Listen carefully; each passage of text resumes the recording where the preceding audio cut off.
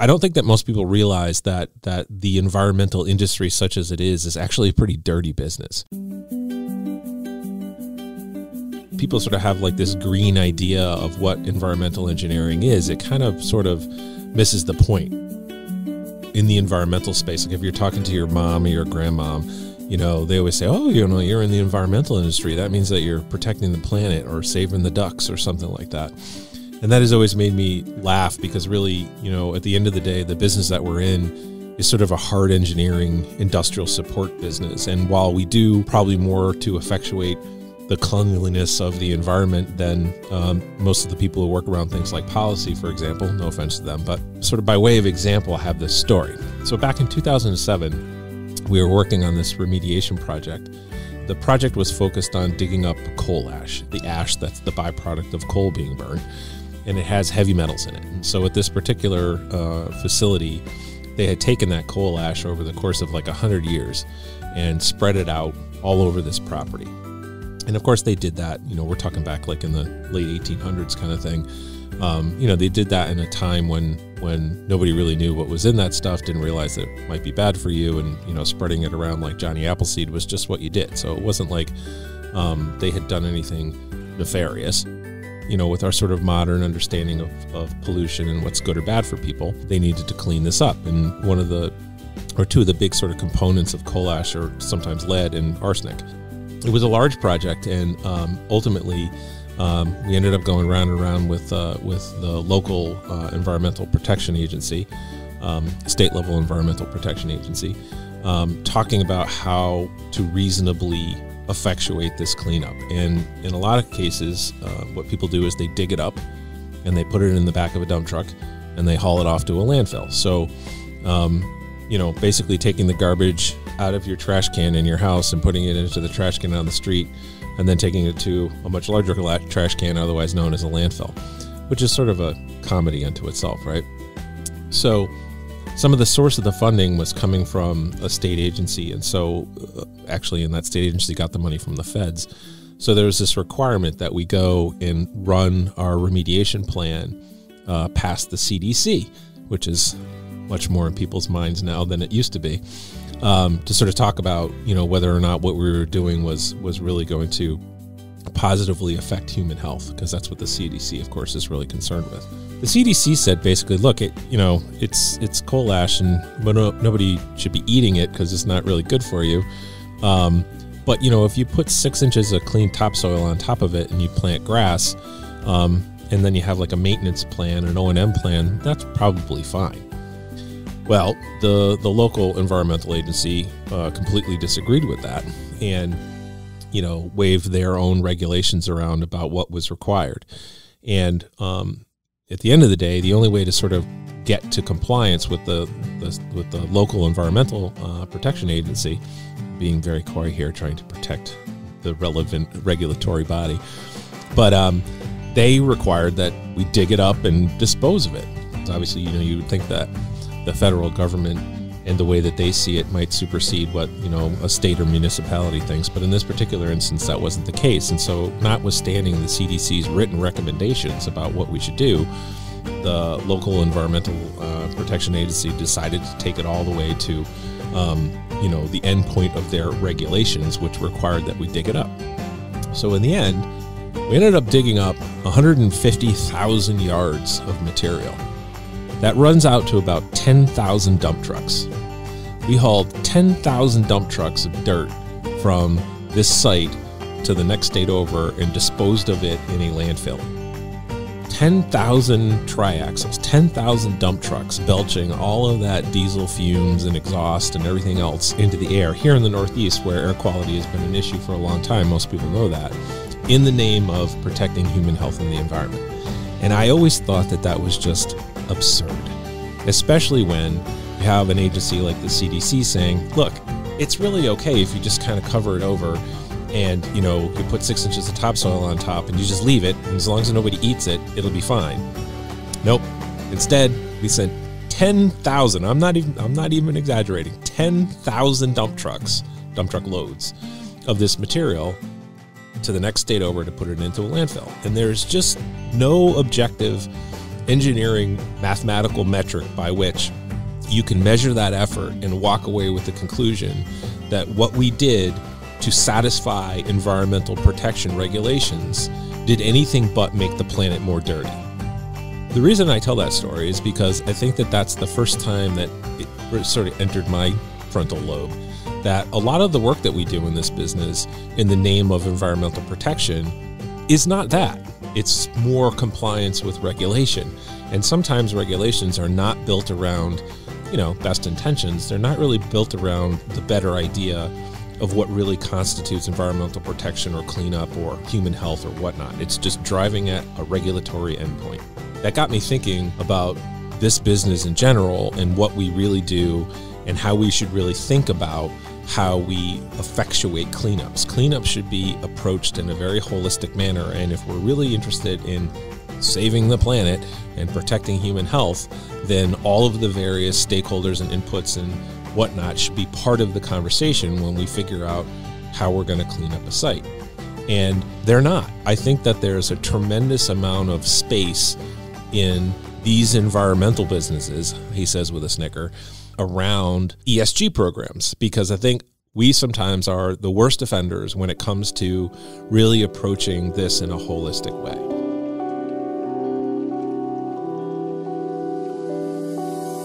And that project kind of turned me in this direction. And it's been a long time coming because here it is now, 2022, but 18 years ago or so, that really got me thinking about this. Welcome to 312, the HRP podcast. I'm joined today by Dan Titus, CEO of HRP, Jackie Baxley, the EHS&S practice leader at HRP, and Alicia Washington, Director of Marketing, JEDI, and DEI at HRP. And I'm Tom Simmons. Today, we're talking about ESG. Jackie, can you tell us what ESG is? So ESG is an acronym for E, environmental, S, social, and G, governance. And it really all falls under the umbrella of sustainability. And there are many people, when they hear the word sustainability, they're probably thinking of, tree hugging hippies and recycling and bees and bunnies and things of that nature. But I would argue that that is the old school definition of sustainability. And that is not what the business community at large really views sustainability anymore. Sustainability, the UN defines it as meeting the needs of the present without compromising the ability of future generations to meet their own needs. Notice it just says needs. It doesn't say anything about the environment, resources, or anything. And it really compromises three pillars: economic, environmental, and social. So when you hear ESGs, people are essentially talking about a holistic sustainability program. Sustaining our environment, sustaining our social or human capital, as well as sustaining our business at large. Alicia, from your perspective, kind of a overview approach, where do you see DEI as being a part of sustainability or ESG? So the social aspect, so the S in ESG, is really where DEI plays the most significant role. Unfortunately, the social part of a sustainability program is one of the most overlooked aspects in developing your sustainable strategies. So it's really where, companies need to work on treating their employees fairly, promoting no discrimination policies, supporting flexible working hours, investing in local communities, implementing fair wages, ethical sourcing, understanding the supply chain, and so on. So all of those things really kind of cover the social aspect of ESG. And so a lot of what goes into building a very strong ESG program has a lot to do with the stakeholders in the company and really kind of having everyone involved. And the more people you have involved, the better your strategies are going to be. So when we talk about sustainable development and the goals therein, we see a pretty comprehensive list of what those goals could be, from poverty to eliminating hunger, good health and well-being. Things like quality education and gender equality are included as well. You see that in conjunction with things that might be more readily apparent when we talk about sustainability, such as climate action, life below water, life on land, affordable and clean energy. How do we see these goals reflecting HRP's internal practices? Yeah, so, depending on where you splice in Dan's story for those, depending on how this ends up getting cut, the story Dan just told or the story Dan's about to tell, the environmental practice as a whole, we've had this weird relationship with sustainability, and this weird relationship, if you will, where we're normally tailoring to industries and dealing with regulations, sometimes that might have sound environmental outcomes associated with them or not. So when you're looking at the UN 17 goals for sustainable development, which is what you were referencing, as an environmental health and safety company, engineering company, remediation and environmental company, we find ourselves on kind of both sides of the coin of these goals. Some of them, we're helping our clients meet their goals because of the practices that we employ, because of the services we provide to our clients. So that could be, we help with, energy usage, for example, or energy resilience, because we conduct energy audits. We also help site and provide the foundational infrastructure for solar farms. We also help folks with water and wastewater treatment technologies, as well as pollution prevention. So when you're looking at the goals, there's the portion that, just as the nature of what we do, we're assisting the communities in meeting their goals. And that really goes across all of our practices: engineering, environmental, and compliance. I think what's kind of important, so from 100,000 feet from my chair here, right, what's really important to understand about this and kind of keys into the story that I was telling before, which obviously doesn't get to all aspects of ESG, but it's just sort of a narrative about how all this stuff sort of interplays. The idea that you could be doing something in the name of, diversity, equity, and inclusion, or in the name of social justice, or in the name of environmental cleanup, or in the name of sustainability, with all the best intentions, not really considering all of the potential ramifications of the action that you're taking and what the downstream, if you will, consequences might be, or what the negative side effects might be. And when you're talking about ESG, because it's really kind of like a global issue, we're talking about, not to be particularly dire here, but, as population grows and people continue to consume resources, and back to, I think it was the UN definition of what sustainability is. Jackie just gave her ESG that Jackie gave is, it's about conservation. It's about protecting future generations and all sorts of stuff. So it's a very complex web that's interwoven across all these different spaces, which is why, things like economics come into this.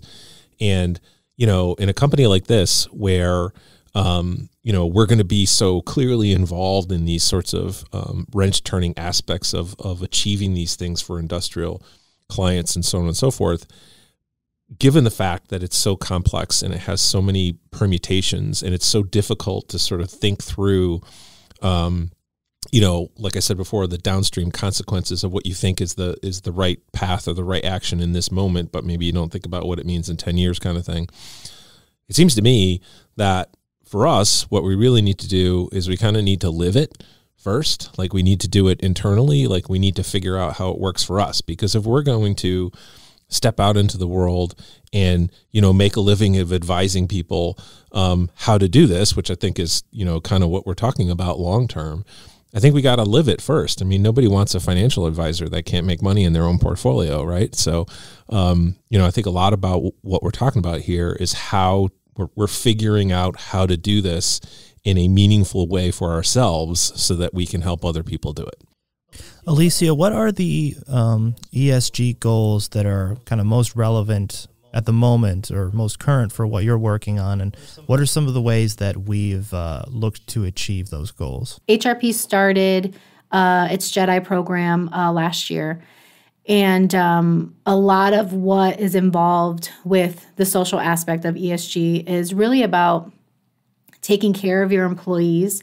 Sustainability relative to everything that we're talking about, moving the company forward and, or conservation and, making everything great for the next generation. It really has a lot to do with how can we take our company right now, the employees we have and the employees we will have, and make them the best they can be, which is also going to make HRP the best company it can be. And so with doing that, there's a lot that goes into having a DEI program within your company that supports your employees and creates a safe space for them. We know that employees operate at their highest level when they feel safe in their workplace, when they feel like they can share vulnerabilities and be able to take risk with certain projects, knowing that there won't be any repercussions for that. They can come to work being their authentic selves. And we've also noticed that, with lots of empathy coming even from the leadership, when there's more empathy from leadership, we've noticed that there's better decision making. By having the JEDI program, we're basically creating groups and creating spaces for people to talk, for people to strategize on different things that are going to make the company better. We are excited to have our HRP Women group that's going to start very soon, and we're looking forward to hearing lots of great ideas coming from that employee resource group. We know that when it comes to creating something like sustainability, right? But if you think of any other kind of initiative a company will have, the more people you have on board with that mission, the better it's going to be. And so when you create an environment within a company where, you're getting a lot of buy-in, everyone's involved, people feel like, I'm here, they see me, I'm being heard, they're going to help bring that initiative forward. And so we know that by incorporating a lot of activities and ways that, employees can be involved in things, when people see that, there's a lot of opportunity for me here. Yes, they're listening to my ideas and I'm involved with this and they're listening and hearing me. We know that they're going to be involved in creating these strategies that help specifically with something like sustainability, because it's not something that we pick up and put down. I mean, this is something that we have to work on forever. And so we want to make sure that all the employees feel like, their voice is being heard and they can be involved. We want them to be involved in something as big as this. But it goes for any other kind of initiative we would have. So it's really just about bringing the employees in and making sure that they feel comfortable here, that it's a safe place to work. It's a great place to work. And we're going to see a lot of progress from those employees. Yeah, and if I can kind of, just piggyback on that as well, because a huge part of the social side of a sustainability program is also employee health and safety. And Tom, you asked me earlier, where do our practices kind of overlap with some of these goals? Health and safety is obviously something that we've done for 40 years, here at HRP. And a lot of the process that Alicia just talked about engaging the employees, listening to their concerns and their needs, responding, and really making sure that we get that buy-in, where her perspective was very much from our JEDI program, but that's a health and safety program as well. A health and safety program at its fundamental core is that you care for the health and safety of your employees. You don't want people to get hurt or injured on the job. You want them to bring to you any health and safety concerns, and then you respond to those concerns and you ensure that you build a safer workplace. And so the health and safety aspect is as much a part of our ESG program, as JEDI is, as governance is, as, our support of local education, of our support of our communities and food drives.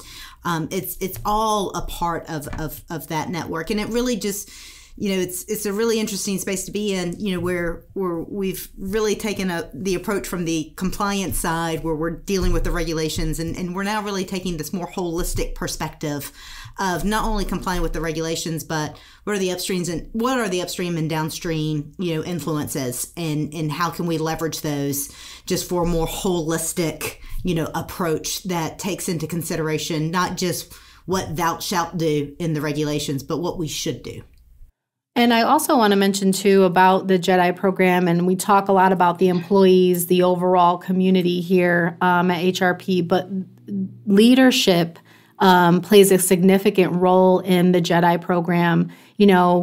The fact that we have a JEDI program and our leadership agreed that this is something that we need, that's a step that a lot of companies are not even taking and haven't even gotten to yet. So leadership is the leadership of the company plays a significant role here because they need to understand holistically, right, of what's going on with the staff and in the communities that we work in. We notice that leadership who has a significant DEI training and again, having a JEDI program within your company where you're working and constantly listening to your employees and hearing different experiences, you start to make more conscious decisions. You start to have more cultural intelligence, and those are things that you need when you're making these sustainable strategies, when you're building those sustainable strategies for the future, is you have more perspective. One of my favorite things, and this is just from personal experience that I love about ESG and the social aspect, is the more diverse teams you have, the more those teams make more bold decisions. They're more likely to make a bold decision than a homogeneous team. And so that is extremely true. That is very true. It's from my own experience. I've seen that. And so in these times, this is where we are, where we have to be, making these, almost risk-based in a way decisions because we're trying something new, right? We don't want to be where we used to be. We're trying new things. And so to have leadership there to support these types of initiatives and understand where not only the stakeholders, the company stakeholders, but also the communities are coming from is key in making all of this work. Yeah, I mean, this is another sort of curiosity in this particular industry, but the fact of the matter is that Alicia might even be able to quote statistics here. I don't mean to put her on the spot, but the A&E space is very white and very male. And even, relative to other industries out there and, the national economy, the global economy, it is very white and very male. And it's been that way for a long time. The truth is, here at HRP in particular, nearly half the staff at this point is female. And, I don't know how, like as a business, just from a strategic perspective, I don't know how you can envision yourself engaged in the conversation about the future, ESG, sustainability, social justice, all that sort of stuff that backs into these very important programs coming from a very male, very white sort of industry. So just from a strategic perspective, it's just simply recognizing that that's just not where the world is anymore and trying to move, to keep up. I think, for HRP at least, it's a competitive advantage because I think maybe we were, as Alicia sort of noted, we've come to that realization maybe a little faster than some of our competitors, which we'll take to the bank all day long. But, that's really what it is. It's just sort of recognizing, what's in front of you and then recognizing what's the next step after that. And it doesn't probably look like me. And that's just the truth of it.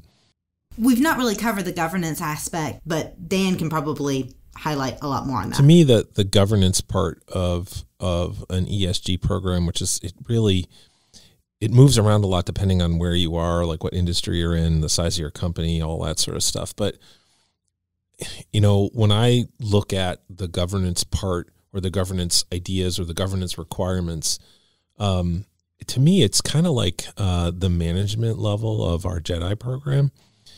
The JEDI program is more focused on, internal staff management and recruiting and staff development and all of the things that Alicia has already very adeptly covered. But the governance part of these kinds of programs is it's like the 100,000-foot part of a JEDI program to me. It becomes all-encompassing relative to both internal and external stakeholders. In that way, it's sort of like I said, it's sort of like the management end of the JEDI program. It's not training, it's not leadership per se, but focusing on how the company engages with various stakeholders and communities, and how we roll that out, and how we communicate that across broad audiences, how we tune those communications for different audiences depending on, what the need is, say basically a client request versus an internal communication. It's the process management of that. To me, that's what governance is.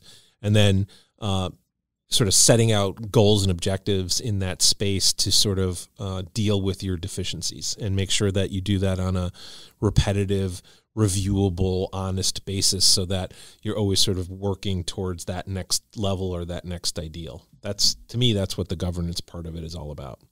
Yeah, I agree with that. And the structure around that leadership, that management team, and that's where, again, the social stuff gets sprinkled into that too, because there's, data that shows that more diverse boards and things of that nature, those larger groups are, I think it's 43% more profitable than, again, teams that are homogeneous. So the structure with the governance is there's some DEI stuff that falls into that too, where, again, you're just seeing better results, better ideas, better management.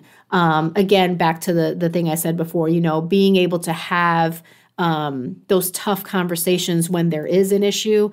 People just, again, when you have a team that comes from a lot of different backgrounds, a lot of different experiences, they're more prepared to have those very important, sometimes confrontational, conversations that need to be had in order to have that fair governance. And I look at governance as essentially the method of how we make decisions. We don't make decisions in a vacuum.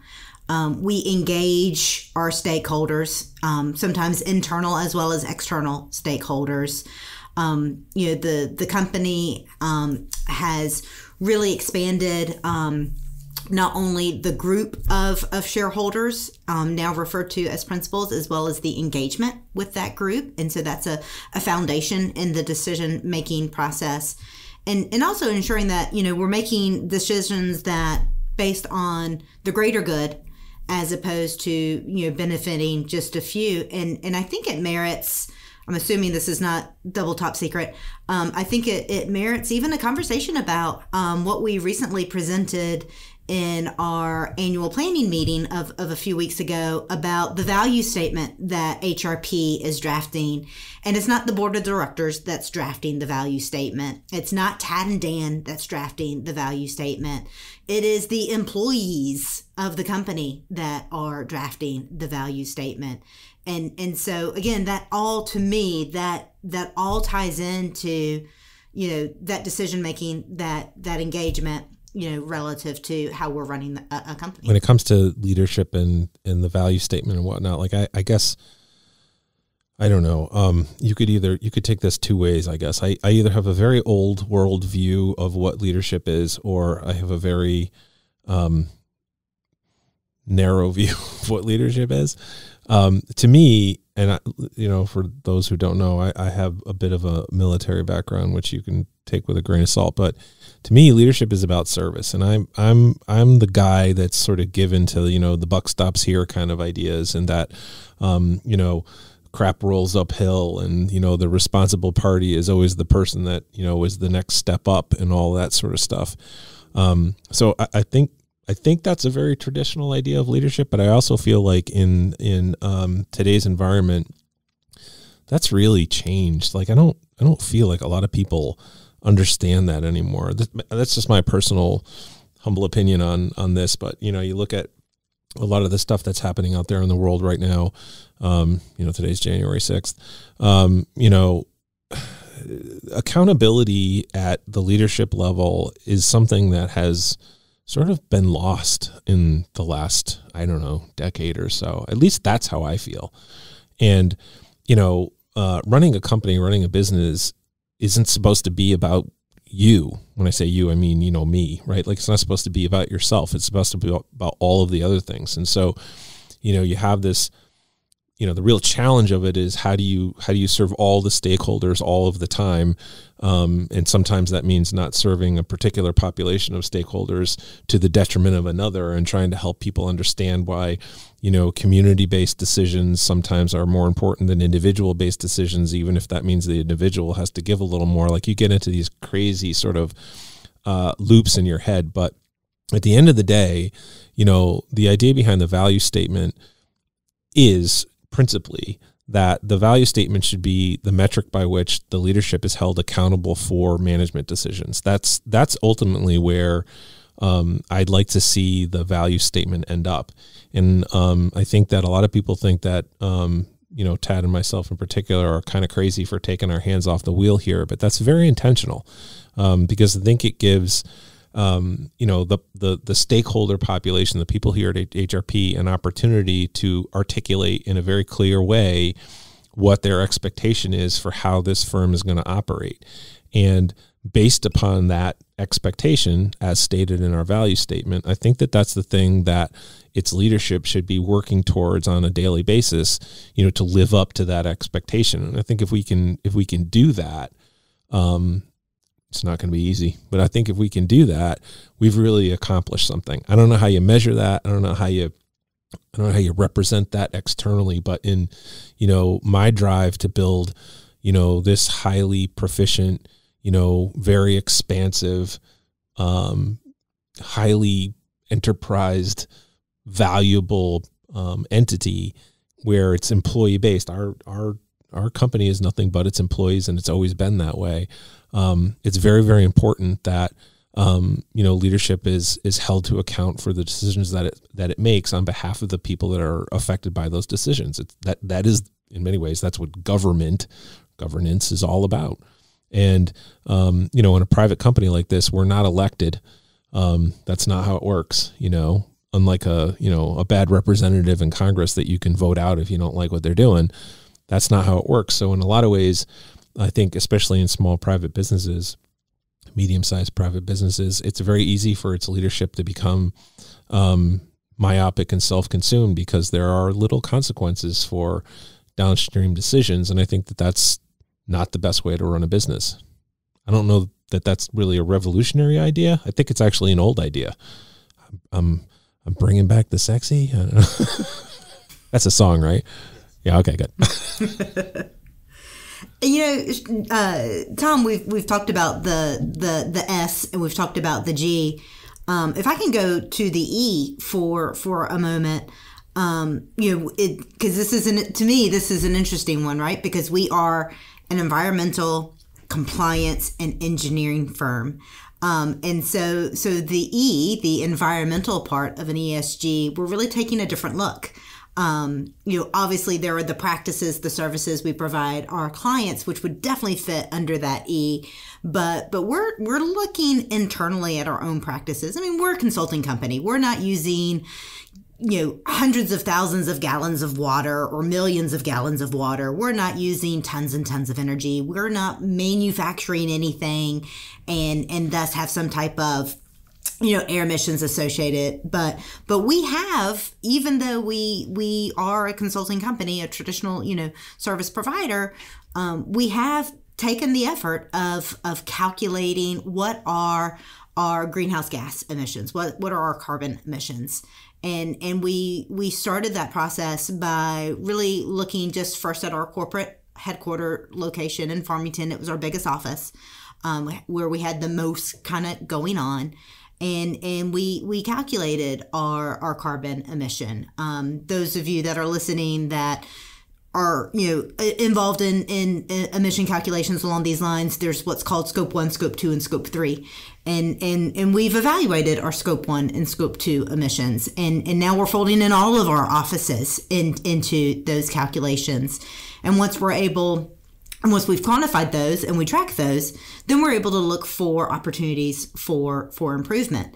And so that's not something that a traditional office would ever even consider calculating, because again, we're not drive past any of our offices. You're not going to see stacks. You're not going to see wastewater discharges. We're office parks. But we're still recognizing that there are opportunities for us to improve, even at maybe the smallest level. And a big goal for us in 2022 is to not only expand that tracking to all of our offices, but also start the really complicated, I guess you could say, or complex is probably a better word, process of identifying what Scope 3 emissions we want to identify, track, and try to reduce.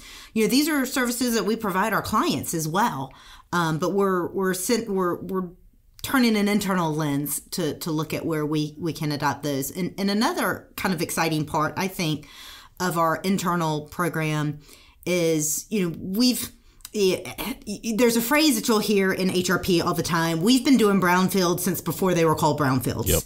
And what I think is really exciting is within the company, we have 7 brick and mortar offices. We have several other presences where it's individuals that might be working out of their homes. But we have 7 brick and mortar offices, where we have multiple employees reporting to a physical office location.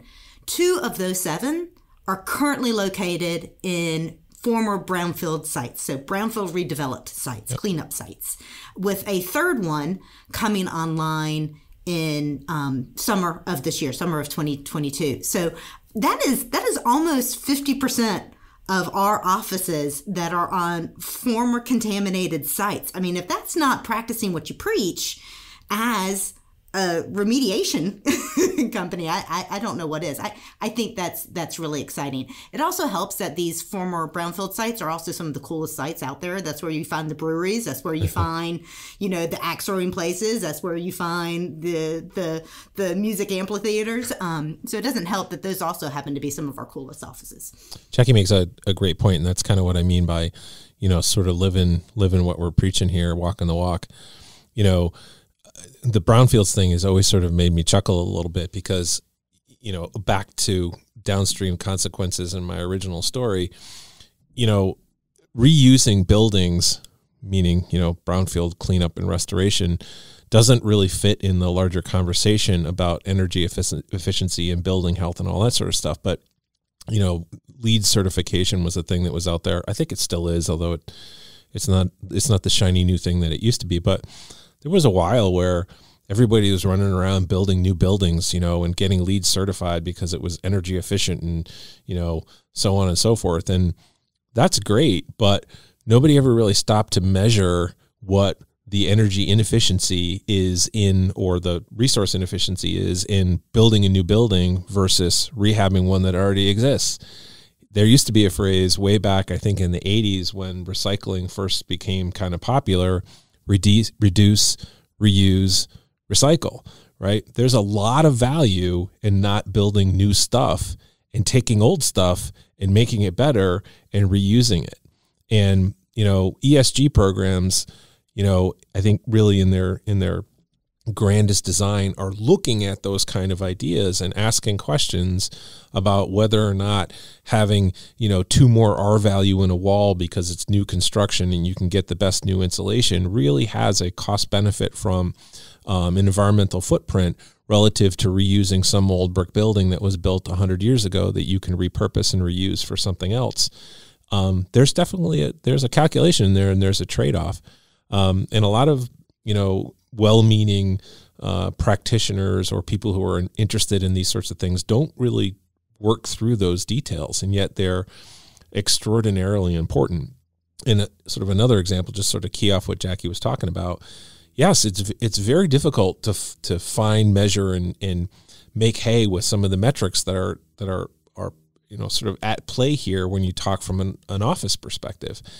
It's not as hard a thing to go out and look at a manufacturing operation, like Jackie just said, that's got smokestacks, because everybody can go, hey, maybe we should look at the smokestacks, because that's relatively obvious, right? But if you're talking about an office environment, it's a lot more nuanced, and the opportunities are not as obvious. But at the end of the day, we all have a contribution to make here, all of us, right? So if we're not willing to do the hard work internally to sort of figure out where we can make an impact, it's kind of silly for us to go out and lecture everybody else about how they can make an impact, right? So I just wanted to tag on to this from, again, the social aspect. So when we're talking about creating new things, or you have people who have always done the design this way, or, I've always done it this way, and you're trying to get people to get on board with trying something different. What's really important about, again, having a DEI program in your company is that you have to be able to communicate with a lot of different people on a lot of different things. And when you have that rapport with your employees, that, again, it's not just about managers to junior staff, or maybe just your regular coworkers that you see every day. There's a lot of people in the company that you never see. And so by creating a DEI program that really kind of brings everyone together and allows for you to have these really important conversations about sustainability, or any kind of conversation, it really kind of breaks the wall down between people and allows people to really listen and hear and understand why these things are important and why we should be doing it this way versus the way we used to.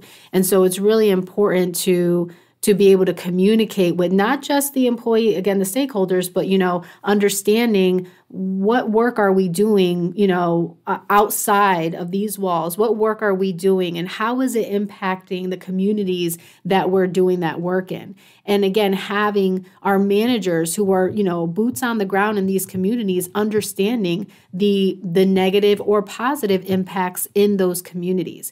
And so the more conversations that we have within the company about cultural differences, certain neighborhoods in certain areas where we have projects, so many different things that we can talk about where, again, you're building that cultural intelligence, you're building more empathy for things that you never considered before. It just makes you a better leader. It makes you a better manager. It makes you a better worker, a better person, to just have that other perspective. And that really helps with programs like this and pretty much everything. And, even from assisting our clients as well, our clients face environmental justice issues, whether it's because of the physical location of some of their operations, or maybe routes that their traffic might go through, or like you were talking about, if we're working on a remediation site, environmental justice, I feel that as we continue to focus on that social understanding, that social empathy internally, then that's only going to help us, help our clients through, these topics. And what you were saying, Alicia, I was just thinking about environmental justice issues, and so much of environmental justice is having empathy. And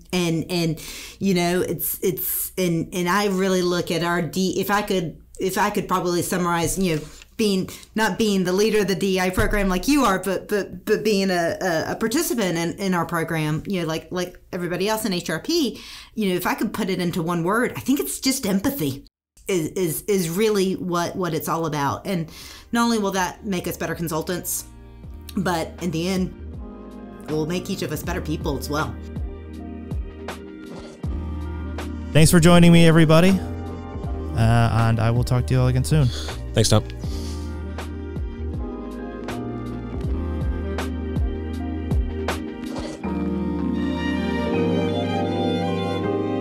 Hello, everybody, and welcome to the Play Hard section.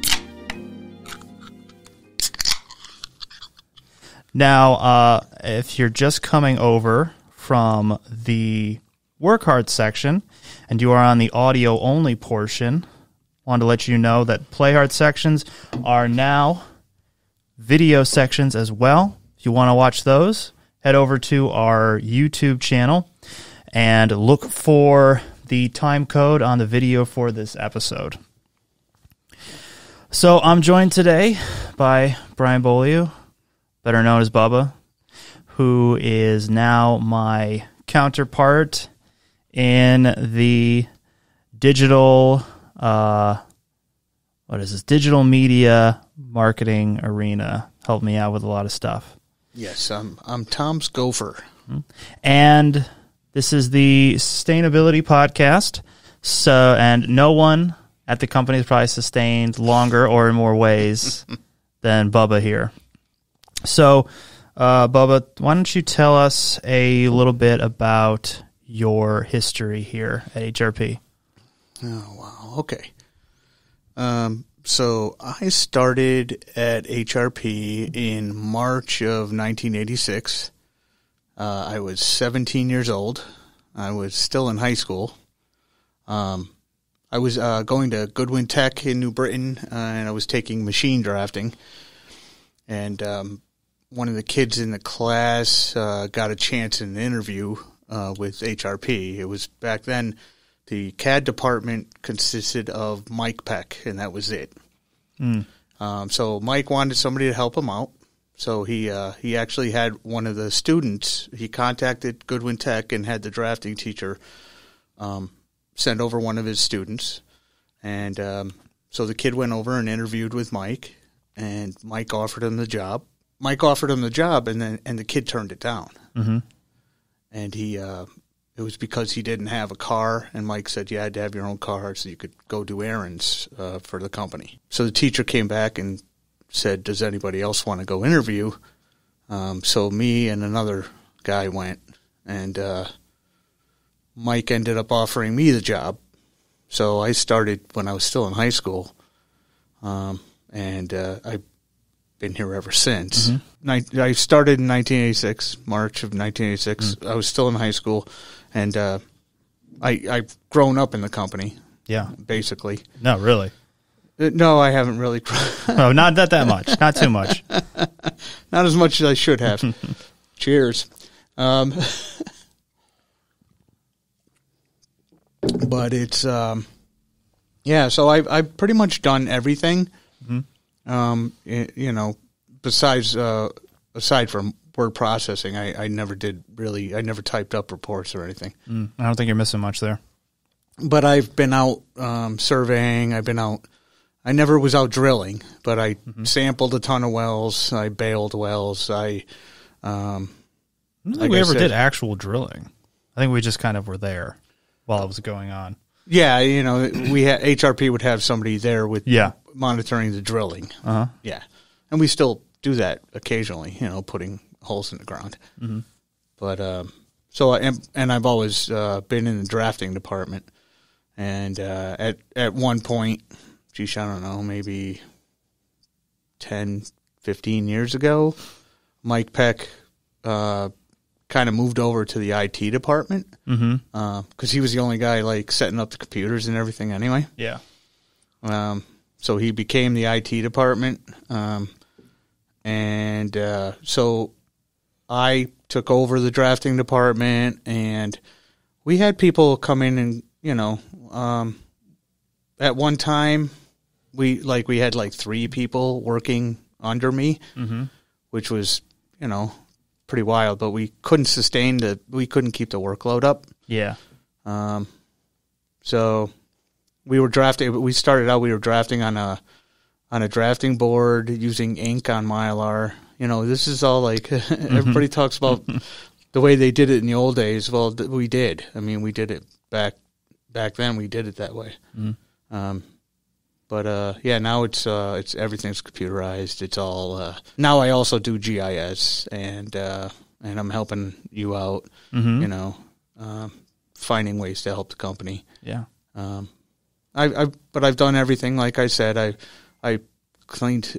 I unplugged toilets. Plumbing. Yeah. You are the go-to when there's Clean something up. wrong with the plumbing here. Yeah, it's always kind of been that way. But that's what Mike used to do, Yeah. So Mike was the guy that took care of the building, and so I ended up following in his footsteps, and so. Yep. So we mentioned Mike Peck a couple of times, and he's kind of so much of a legend around here that he almost goes without needing introduction. But for people who may be joining us out there, can you tell us more about who Mike was, or I guess is, and kind of what he means to you? Yeah, so Mike Peck was the second official HRP employee aside from the three original owners. And the three original owners were John Hausman, Joe Rinaldi, and Mark Possidento. Mm-hmm. And they, when they incorporated, they only had a couple of employees that they brought on. There was Debbie D'Amico, and there was Mike Peck. And actually, Mike ended up marrying Mark Possidento's sister. Mm-hmm. So he was working for his brother-in-law, which, he at times it was rough around the holidays. Yeah. Having your boss sitting there giving you crap. But anyway, so Mike was like he was here from the beginning, and he hired me as a 17-year-old. And, he was kind of like a surrogate father to me. He was, obviously, I worked for him for forever. But one of the biggest reasons I have so much affection for Mike is back in 2007, back at the end of 2006, I got diagnosed with cancer, and Mike right away became my advocate. He came to every oncologist appointment with me. He brought a notepad. He would take notes. He would look stuff up on the computer when he got back to figure out what we could do. He like I said, he was like my surrogate father. Yeah. And then when I relapsed and it was determined that I would have to go to get a stem cell transplant, Mike took me up to Boston for bone marrow biopsy at Tufts Medical. Tufts, I don't remember the exact name, Tufts University Medical Center. Tufts up there. Yeah, I know the one. Mike took good care of me. Mm-hmm. And it's funny, he told a story recently when we had a get-together here. Mike brought me up to Dana-Farber on the day that I was supposed to get, what do they call it? When you go into the hospital and they put you in. They keep you in. Inpatient. Admitted? Yeah. Admitted. Okay, we'll go with that. I lose words. Mm-hmm. So I was supposed to be admitted for my stem cell transplant. I was going to be there 19 days. Mm-hmm. So we get there and we're waiting in the lobby for them to get my room ready. Yeah. And finally, after a little while, the nurse comes over to Mike and she says, now, honestly, Mike is only 13 years older than me. Mm-hmm. Okay? But she comes over and she looks at him and she goes, "Sir, your son's room is ready." Yeah. And Mike said, "I'm sorry." And I went, "Could you say that again?" And she said, "Oh, I told your father your room is ready." And I just started laughing my ass off. But, of course, that was a false alarm because I ended up with an infection and I had to come home. And he had to bring me up again when they finally – so that was like 2 months later. But, yeah, so, I got a big soft spot for Mike Peck in my life. Yeah, he's like my dad. Yeah, I mean, when you say that, we're like family at HRP, you really mean it, and it really is like that. Absolutely. Mm-hmm. Some of my closest friends are people that worked with me here at HRP. Mm-hmm. I have this group of buddies. We go out to breakfast occasionally. They all worked here in the past. Mm-hmm. I'm the only one still here, but because you're the sustainer. I guess I'm just lazy. I won't leave. But at some point, you're going to find me just, curled up in a ball in the corner, and then, we'll have the cleaning company take me out. But you mean eventually, or like later tonight? No, not tonight. No, I have things to do. Okay. I actually have to go back to work after this, so I'm only going to have 1 or 3. Anyway, but that's what I was saying is, it is a family, especially to me. It's always been kind of a family, So my buddies, there's guys from 25 years ago, there's 30 years ago. These are people that worked at HRP that long ago, and, we're still really close. Like one of my best friends literally was working with us in New Britain in 1987 as an intern in the engineering, for Mark Pasanento. But we got this little group, and we're all, in our 50s or older now, and we call it MOCA, Men of a Certain Age. Uh-huh. That's the name of our breakfast group. So we got one next Saturday. But, so it's family. Like I said, most of my close friends I met through HRP, and I mean, there's still people here I'm pretty close to, Mm-hmm. So, it's my family. And I like to impart that to new people when they come in. I always like to say, welcome to the family, welcome to the HRP family. Because I honestly, that's what it is. It's a family. It's kind of a family business. I mean, look at you. I know. Like you were here the day after you were born. Yeah. I'm talking about somebody can't get rid of. Here, take this. Okay. Oh, you got me? I got you, buddy. Focus? Okay. Oh, yeah, it's focusing on your eyeballs. Good. So what got you interested in kind of helping out with what I'm working on here? Like a lot of the regional offices, they're doing a lot of their own figures now. Mm-hmm. So my workload wasn't as heavy. Mm-hmm. And we can do things a lot quicker now with computers. Yeah. Than we used to. We have a lot of templates that we can use that, we can knock stuff out a lot quicker. So it basically came down to I wanted to continue to help the company move forward. Mm-hmm. Like I want to stay busy helping. You know what I mean? That's kind of my gig. I don't want to just sit there. I want to be busy. Mm-hmm. I figured if you guys can use the help, why not help? Yeah. I'm hoping that I'll be able to, assist you in anything you need. Mm-hmm. So, yeah. Did you kind of like videography or photography, or did you have any interest in that before? I actually took the photos at a couple of friends' weddings. Mm-hmm. Used to have a pretty nice SLR, but that was, like I said, 25 years ago. I'm like the king of the selfie before they were like selfies, before digital cameras. Mm-hmm. But no, I just I mean, I'd love to. I'd like maps. Yeah. So like some of the things that you and I have been talking about, like with the drone and everything, mm-hmm. and I'm looking at all these maps. I like stuff like that, Yeah. So I'm looking forward to, getting into the drone, operating, and that's going to be pretty cool. Mm-hmm. We're going to keep passing this camera back and forth in the comments. Let us know who is doing it the best.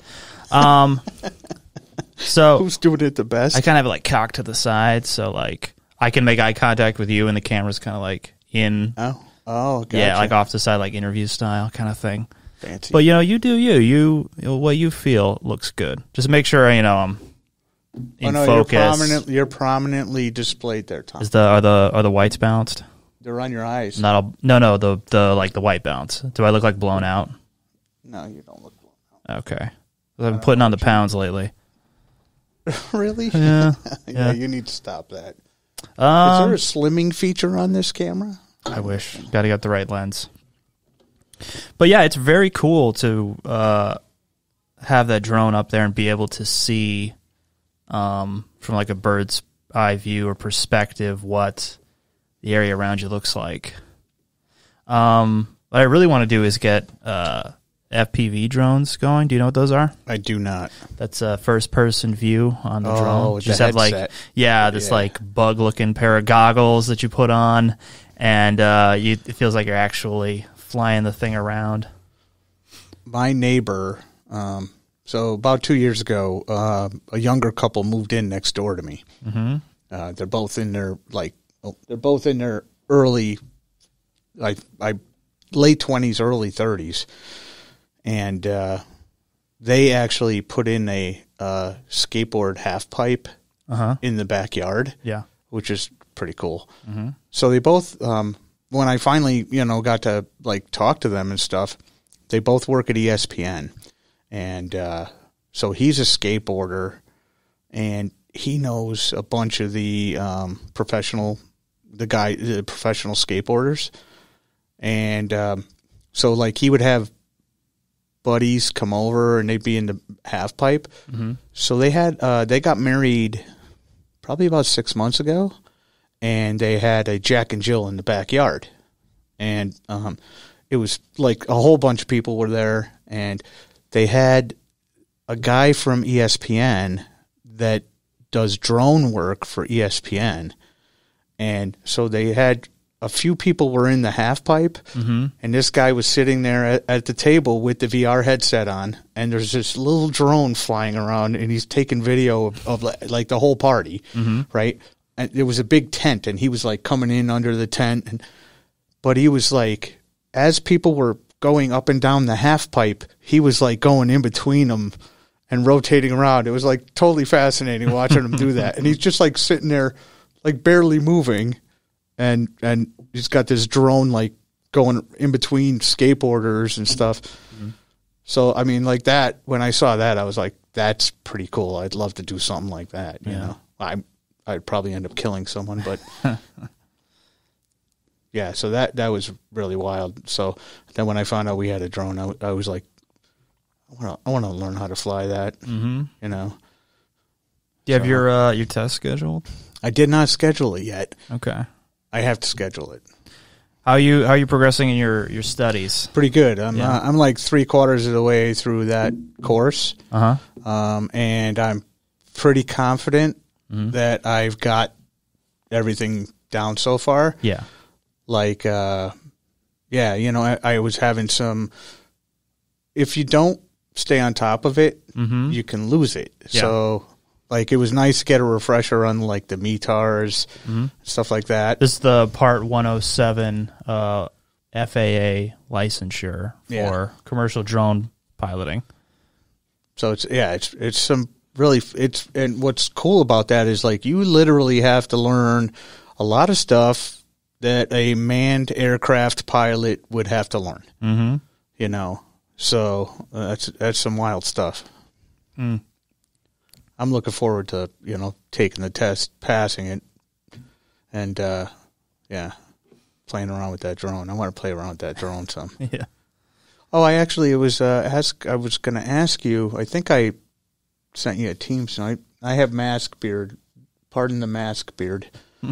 But I was going to ask, if we're going to put the cages on the propellers, does that change the weight significantly? No. It will probably put it over the limit for because the way the FAA regulates recreational versus commercial drones and what you need a licensure to fly, FAA regulates it as by weight. Yeah. But even if it is over that weight, you would need a license, or rather you need it registered to fly it. Okay. So when you put other modifications on it, say the propeller guards or maybe a GoPro or something to get better video quality depending on the drone that you have, you're now putting it above a weight limit where you need to meet certain requirements to fly it legally. Yeah, I figured that would make a difference, Mm-hmm. So what are you working today? What do you got there?